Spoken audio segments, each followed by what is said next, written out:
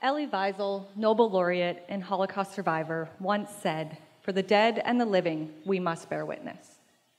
As an advocate for Holocaust education, these are words I do not take lightly. But people in this field are faced with a new challenge.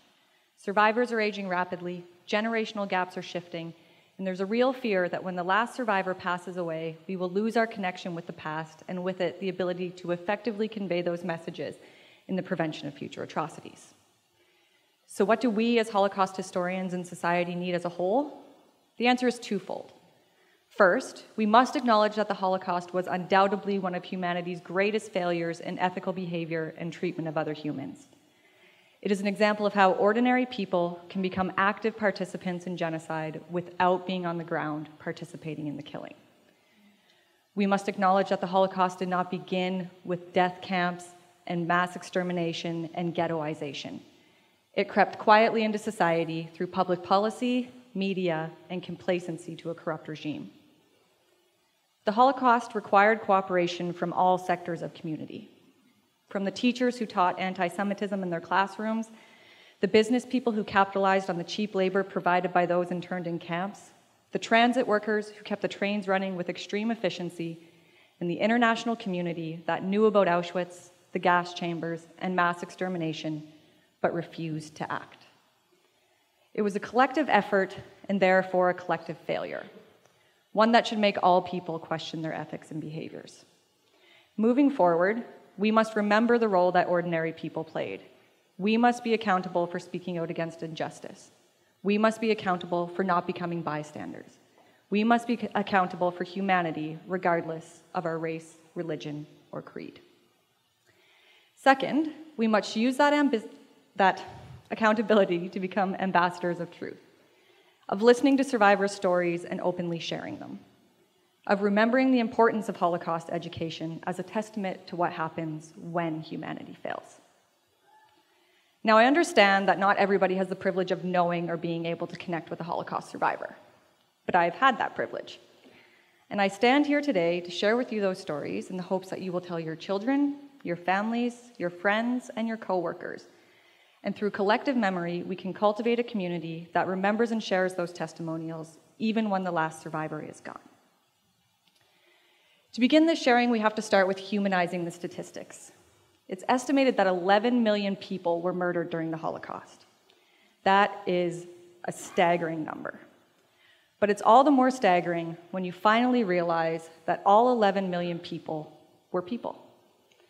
They loved, had jobs, maybe drank too much wine on the weekend, played sports, had families, lived. I'm sharing with you today only 2 of those stories, but there are millions more.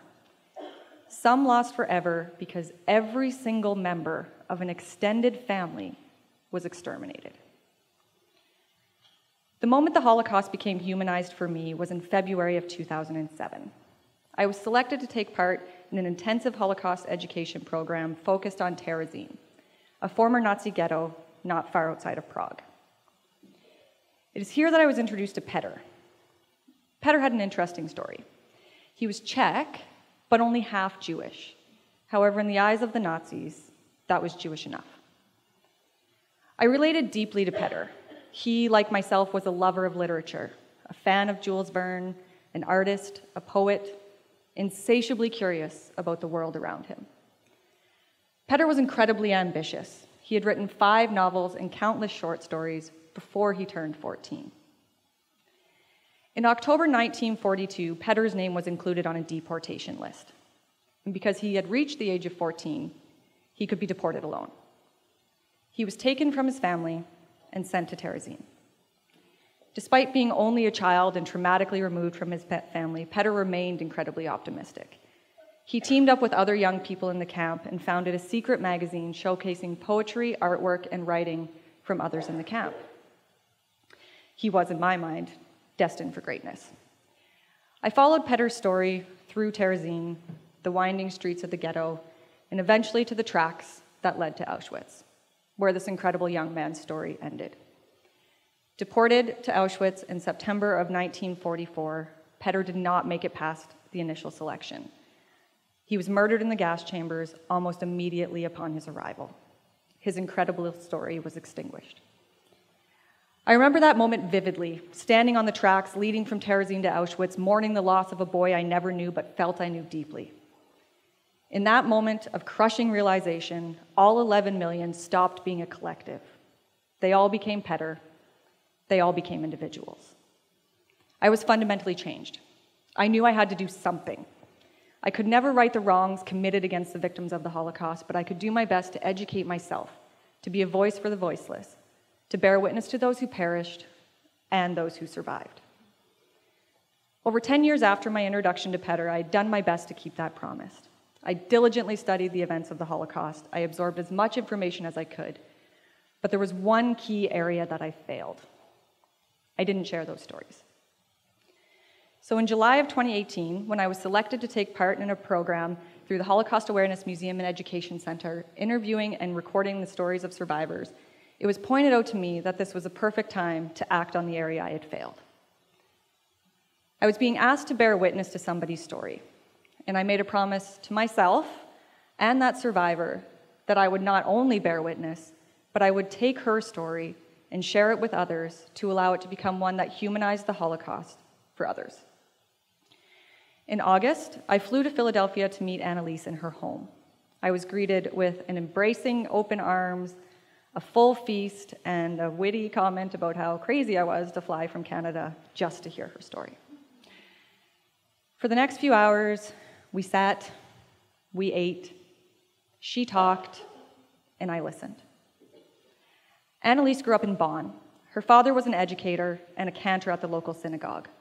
Her mother was a known philanthropist who would give anything to anybody in need. Annalise grew up during the rise of Nazism. She remembers vividly the Nazi flags and parades. As a child, she would attend the parades without fully comprehending the impact they would have later in her life. Restrictions on Jews in Bonn came gradually and then like a whirlwind. It started with her not being able to swim in the pool. Then she could no longer attend the Shirley Temple movies she loved so dearly. Finally, they closed her school. But the moment the danger became real to Annalise was in November 1938.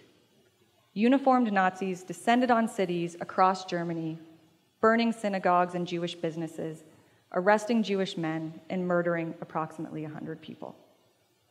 Annalise's synagogue, her second home, the place she had watched her father sing as cantor, was burned to the ground. The day became known as Kristallnacht. It was a Nazi initiative to see how the public reacted to their policies on the Jews. There was no public outcry, no protest, only silent acceptance of a regime and their plans. From Kristallnacht on, the progression to genocide was rapid. Annalise and her family were taken from their home, they were detained in a cloister, and then they were eventually transported to Terezin. It was in Terezin that Annalise was witness to an incredible failure of the international community. After outcries from the Danish government to see where Danish Jews were being detained, the Nazis agreed to allow the International Red Cross to visit Terezin. Prior to the visit, the prisoners of the camp were forced to beautify the ghetto. Those who were sick or elderly were hidden away. Fake shops and cafes were established. Children were instructed to play, and an orchestra of Jews played the requiem for the visiting Red Cross. The route was well planned. The Red Cross didn't investigate further, and when they left, Annalise and countless others were deported, having served their purpose to the Nazi propaganda machine. When Annalise was leaving Terezin, she had to leave behind her ailing grandmothers and father. Her aunt, herself, and her mom were put on a cattle car and sent to Auschwitz. Despite having to leave her family behind, she still hadn't shed a tear. It wasn't until she arrived at Auschwitz that the tears would come. In a desperate attempt to hold on to the memory of her father, Annalise took with her a photo, small and circular, ripped from a much larger image, the face of her father. She knew that if she was caught with it, it would be taken, or worse, she would be punished, so she hid it in her cheek for safekeeping. As she stood in line, the image began to dissolve. the last connection with her father disappearing. In that moment, she wept. Anneliese was able to survive Auschwitz, was transported to Freiburg, and eventually to Mauthausen. 2 days before liberation, Anneliese was sent to the gas chambers. Due to a lack of Zyklon B due to Allied bombing, she was sent back to her barracks. 2 days later, she was liberated by the Americans. Shortly after liberation, her mother died of tuberculosis, and Anneliese came to New York as an orphan. Anneliese would return to Auschwitz for the 71st anniversary of its liberation. And it was there, amongst friends and strangers, that she shared an incredible story of kindness and loss. When she had first arrived at Auschwitz with her mother and her aunt, she was terrified. Her aunt had heard stories about what awaited them at Auschwitz, so she made a decision. She pulled from her pocket a small piece of chocolate she had been saving and said, "Let us share it." Together, Anneliese, her mom, and her aunt shared that small piece of chocolate, crammed in a cattle car on the brink of uncertainty. It was, in her words, their last moment of togetherness. When they departed the train, Anneliese and her mother were sent in one direction and her aunt in the other. Anneliese's last memories of her aunt, aside from the sharing of that chocolate, were watching her stand in line waiting for her death at the gas chambers.